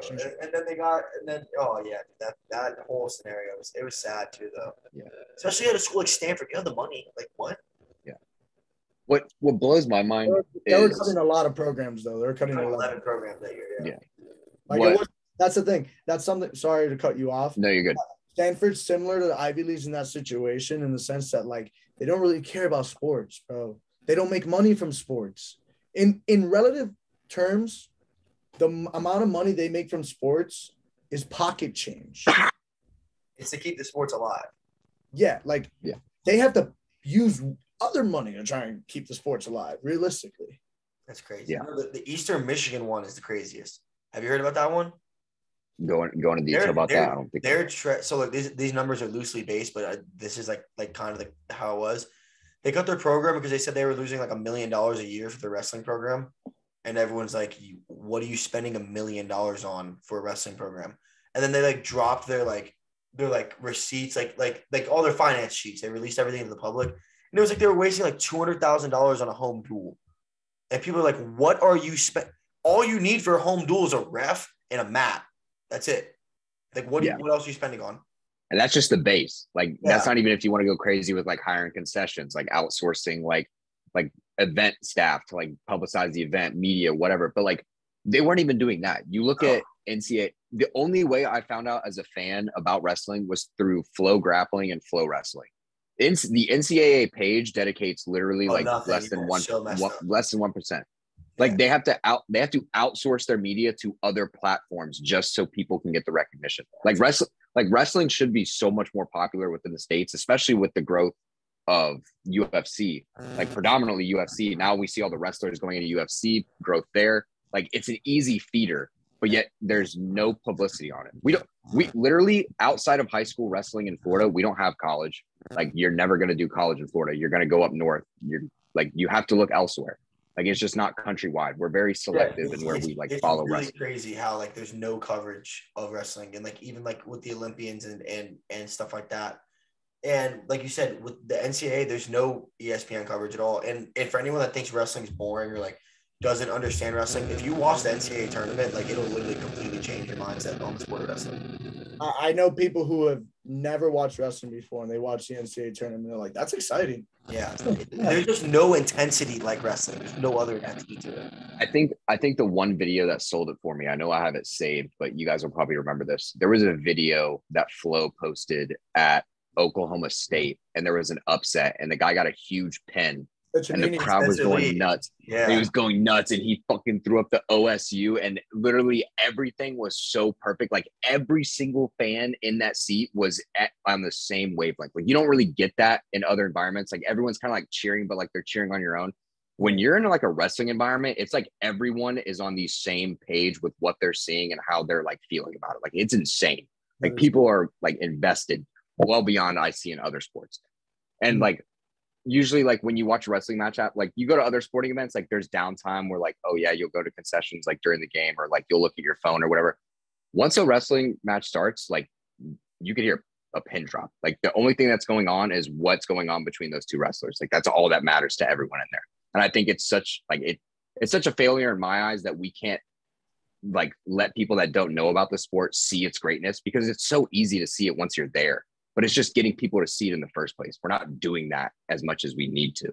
Yeah, and I think. What do you think, if like in your opinion, what do you think is the reason why wrestling isn't as covered and like as popular to the public in America as like it should be? And what would you do to change it and start making it grow more and put it in that direction? Well, I mean, part of that's starting with what he said. I mean, in the state of Florida, who wants to wrestle? When you have the best weather in the country, you can play football. You can play basketball's indoors, but I mean, you could play outdoors, you know, like it's just like baseball. Like there's so many sports that people are good at in Florida. Like in other states, like they're not as good at other sports, you know, like in Florida, there's not, you can't tell me a sport that we're not good at. Like you can't. I like where we don't at least have somewhat of a standpoint. So it's just like, who in Florida wants to wrestle? Well, nobody in college, because they have to go somewhere else. Yeah. So I feel like also it's like you have people like Grayson Fisher, who he was a really good high school wrestler, but he didn't go to national tournaments as much. So because Florida is so distant from every other state that has college wrestling, he's not getting the attention he deserves. I mean, in the state of Jersey, like, for example, regional training centers tells you how many colleges are nearby you. In the state of Jersey, being at Blair, I could have gone to like 7 or 8 different regional training centers. That means within 250 miles, there's 7 or 8 colleges. 6 of those are top 20 in the country. Yeah. You don't think it's also to do with like the amount of resources surrounding you? Like in Florida, I can go play baseball, I can go play football, I can go to an amusement park, I can go to the beach, I can go do this. And like Minnesota in the winter, it's like you wrestle or you do nothing. You know, like or you play ice hockey. Yeah, you know, and I feel like that's another reason. Yes, for sure. That's my point. Yeah. That's my point. Now, what do you think? What do you think we could do as a collective community of wrestling to help grow the sport of wrestling so that it becomes more modernized and more popular with the public? College wrestling in states that don't have college wrestling. Yeah. Simple as that. California is the best state at wrestling with the fewest amount of colleges nearby. Yeah. But that's because they have one division. So they progressed their wrestling so much faster because people, like, you have to win a 64-man bracket. So ass. And that's what, like, every other, like their regional tournaments 64-man. Their district tournaments like 60. Bro, like, you're so ass. You're going through a crazy stacked tournament. So like that's what made California. And they had wrestling. They've always had wrestling. They've never not had wrestling. You know, Florida, we haven't had college wrestling since 1982. Yeah, exactly. The whole state of California, like one of the biggest states in the entire country, is one classification in wrestling. There's only 1A. That's it. There's no 1A, 2A, 3A, 4. It's one. So if you win the state title, you are the best 152-pounder in the entire state. No argument. But it makes it so hard to place in their tournament. So hard. Oh, you can't run. There's no running. There's no transferring schools. Everyone wrestles everyone. Mm-hmm. Jersey's the same way, and they're like the two. Yeah, but Jersey is split by private school and public school, right? No, not necessarily. I thought there's a private school states and a public school states. No. So that's New York. New York. Okay. Oh, I'm thinking of prep. I'm thinking of the prep schools. Yeah, national prep. Yeah. So one of the things I wanted to ask is, because I know for other sports in college, like for FAU specifically, we have like club teams, like we have club soccer, we have club lacrosse. Why don't you think more schools have club wrestling programs? Because I know from what I know. What were you saying? I think a lot of schools have club wrestling. Yeah, too. FAU had one for a couple of years. FAU actually has a decent one. Florida Gulf Coast has. UCF is really good, actually. Yeah, UCF is one of the best in the country. Yeah, UCF's really good. Yeah. So as far as club programs, there are a lot, but like that's not getting recruited. So like most of those guys who wrestle at club wrestling, they end up doing it because they're at the college and they're like, bro, I miss wrestling too much. Mm-hmm. And that's they like got hurt and never got to wrestle in college or like something like something like it's not that they're like excited to go wrestle club wrestling. But like when those club teams sign up for tournaments, like are you wrestling other club teams from other country, or like are you gonna get like some actual teams from other? You can wrestle a Division I kid in an open tournament as a club wrestler. So you go to Southern Scuffle and so technically like we could start an FAU wrestling thing and go into an open tournament. Yeah, 100%. Theoretically speaking, and wrestle Cornell, yes, 100%. Not even theoretically, like legitimately. Like yeah, you could do that. So I'm gonna start making bets with people, but rather than it be money based, I'm just gonna force them to sign up for open tournaments. We could literally sign up for like the Michigan Open and go wrestle at it. Zach, my frog year, I wrestled a 36-year-old man.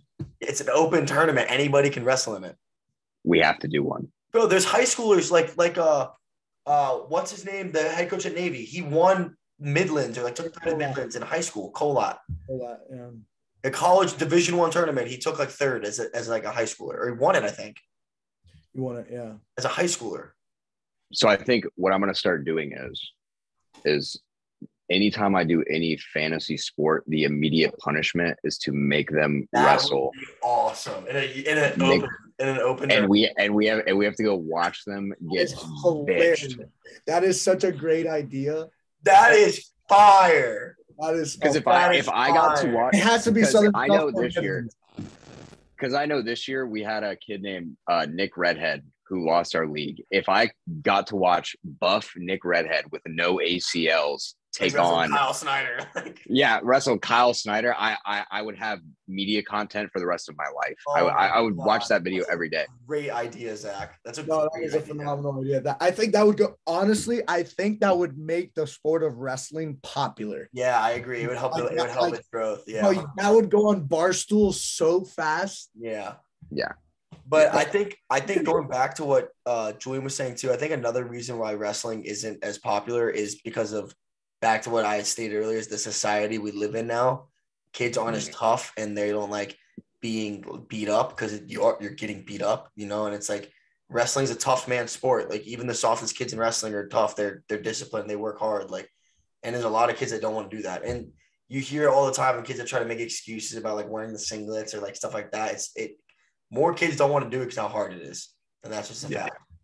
I think that's another crazy thing to notice is like, you look at almost any sport, you're going to have your like prima donnas and your divas, but throughout any martial arts facility that I've showed up to, it is the most respectable environment you could ever be in. Yeah. Like most of these people's backgrounds, including wrestlers, like growing up, the kids that I knew that became wrestlers were the kids that were like bullied for being like smaller, undersized, or like weren't good at other things. So they had to go to a form of martial arts to like defend themselves. Like it always started out as some type of self-defense before it became like a passion.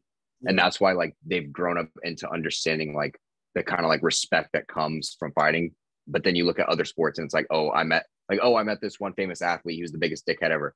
You see people that come out of like wrestling and mixed martial arts that people have met them in public. They always say nicest person I've ever met, took time out of their day to sit down, meet with me, like talk with me, whatever. Like it's crazy that like we have people like that are so like down to earth human beings and we can't even like showcase them at all. Like we don't publicize any of the things they do. Not that they'd want to be publicized because that's just who they are. They're going to do it on a given anyway. But like other sports, you hear about something that a player did for their community or what they did for someone else, you're going to hear about it. And wrestling, it's just like, it's assumed. It's like, it's what they do.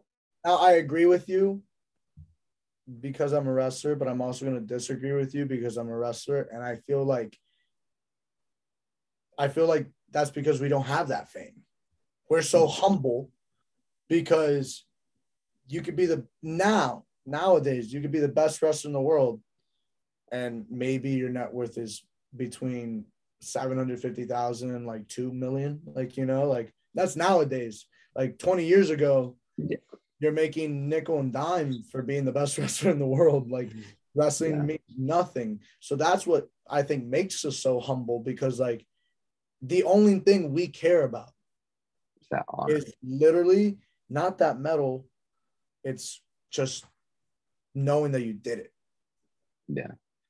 Like, me and Grayson. I've looked at my state No, championship medal from my 8th grade year. I haven't looked at that thing since like probably sophomore year of high school. Yeah. But to this day, it's still the best feeling I've ever had, winning that first state title. Like, there's nothing that compares. Yeah, I think it's like Julian said, there's since there's no like glory to it, the people that are doing it at the highest level, is even with like MMA until you're at the top, you're doing it because you love it. You're not doing it for money, you're not doing it for fame, you're doing it because you love it. And I think that's another reason why there's a lot less like cocky assholes in wrestling and fighting. And I think the other reason too, and like people are always asking, like after a big match, how like guys just beat the shit out of each other, or like a big fight, how come they're hugging and stuff? It's like, because you understood how hard you worked and how much you sacrificed to get to where you were. And that guy respected you enough to do the exact same. Like that's just an unspoken respect. Like you understand the grind he went through. Like I could go out, wrestle Julian, not know him, and go through a war. It's like, I'm have so much respect for him because I understood the weight he had to cut. I understood the practice he had to go through. Because if we were able to keep head to head like that, that means he respected me and thought I was good too, to train as hard as I trained to fight him or compete against him. Bro, one of the best matches at the NCAA tournament was Peyton Robb and Ja'Cory Teemer. And that match was a great match. It was like going crazy for 7 minutes. But what made that match even better was at the end of that match, they both laid on their backs. Yeah. You've seen this for sure because it's super popular. Laid on their backs, looking at the ceiling. And then like the going on to watching it, they like shook each other's hands, kind of helped each other up. They were like, they knew how hard they tried for that match. And it was a placement match. It was to go for 3rd and 4th or go to 5th and 6th.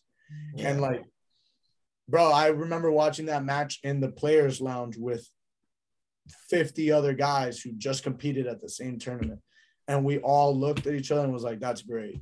That's awesome. Like, that's why you wrestle. Like, that's why you do it. Yeah. Like we were like, yeah, that match was awesome. And that was a hell of a way to end it. You know, like it was just. So I know in MMA you kind of have like some instances where like I know we saw between Burns and Usman where like you have guys training at the same camp that end up fighting each other. Is there anything like that in wrestling per se where like you may train with someone at a camp and you end up having to wrestle them? Like how is that kind of like mental battle with them, or how is your relationship kind of like? Way more often than MMA. It's like very regular to wrestle and compete against your teammates in wrestling. Yeah. So I mean, like anytime that I go to a tournament that's not like Cornell, like I'm not wearing Cornell, then I could very well easily wrestle somebody on my team. Like if somebody registered, I mean, we registered through 5 guys at my weight class, or 3 guys, I think, at the last tournament I went to. We didn't wrestle, but like we could have, you know, like it's very easy, very, very common. Yeah, and you need to Zach, like with especially camps and stuff. Like, I mean, sorry to cut you off. The top guys in the country at wrestling, like, they're all going to world team trials. They all go to world team trials. They all go to the camp together right now in Colorado. Literally, the guy who took 1st, 2nd, 3rd, 4th, and 5th, they're all going to Colorado in like 2 weeks. Well, like the thing about MMA too is like there's so many different organizations. And also, like, there's a lot more tiers. Like, you could be fighting for a belt, or you could just be like a guy that's like a contender. In wrestling, like, in order to go to the world team trials, you have to win and beat these guys. Like, you can't avoid it. Like, there's no, like, other division. There's nothing else. Like, it's this one route you have to take. Like, you have to take it. So, like, those guys are always competing against each other. Like, all the time. At world team trials, Olympic trials, you'll see teammates wrestle each other. You'll at least see it every single bracket at least once. So, in high school, I know normally they'd work around this, but like let's say you had 2 guys in the same weight division and you both made it all the way to the final, would you have to go against your own like teammate in the finals if it were to work? It wouldn't be at states. Like postseason, you can only register 1 kid for the weight class. Okay. Regular season it happened. Julian wrestled a teammate in the preseason this year, didn't you? Maybe, I don't know. Yeah. That and like open, that happens more at the open tournaments. The way we like do our wrestle off is we go to an open tournament. That's what I was talking about. Yeah, that's what I was talking about. Yeah. I didn't wrestle anybody, no. But like the highest placer or whoever wins in the match, highest placer. Yeah. So how often are you doing open tournaments? So what Julian was saying real quick is like instead of them wrestling off head on head, if they have 5 kids at 65, their coach will set them up as an unattached, like open. They'll wrestle like Midlands or whatever, and then whoever places the highest in that bracket is considered their starter. So next time you guys do that, Julian, I need you to text me what open tournament that is so I can get my ass beat. Just putting yourself in the 65-pound bracket. Yeah. If you could get Yanni to just go to like one tournament one time, just be like, yo, just go do this one match.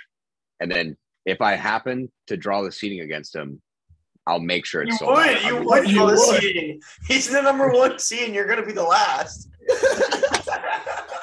It might happen. Well, I'll fake the resume. First match. Oh, then I'm so doing it. He goes, if somehow I'm the last and he's the first. No, when he said that, I was like, you're going to be. You would draw. You never know. Maybe Yanni gets a 2nd seed. Zach gets the 1st seed. Yeah. If I win though, I will never let y'all tell me anything ever about wrestling ever again. If I like, even if like you beat Yanni, you'd go to school for free. Zach, I wrestle Yanni every day, and I don't think you could even. Okay, all right. So, how many bones in his body would have to be broken for me to even stand like a 1% chance? Or all right, like what? Okay. What would have to happen for me? I'll tell you this much: without both ACLs, he'll definitely do it. Probably a torn hip labrum and shoulder labrum, and I think you might be able to keep it within 6 points. He would if you duct tape one of his arms to his body, he would still take you down and ride you out. Yeah, like dude, I could like that'd be terrifying. I could see him taking you down without no arms. He's like tripping him, tripping him, bucking you. Yeah, that's what I was thinking. Yeah. Even if he was hogtied, you think he would just like worm his way to me and I'd honestly I think you got it there. I think you got it. Spencer Lee basically did that one. Unless he can get a hold of like an extremity, like an arm or a leg and get really good hold of it, I think you're fine. Imagine Yanni tied wrestling Zach, just like inchworming to him. No, I literally pictured him just like up here. But hey, yeah, thanks for coming on, my brother. Yes, sir. Appreciate the time for you to take out, and yeah, that's all. Thank you guys for having me. It was a good talk. I had fun. Yeah, tell Yanni I'd beat his ass hogtied. That's about as good as I get. All right, word. I'll definitely tell him to watch this podcast.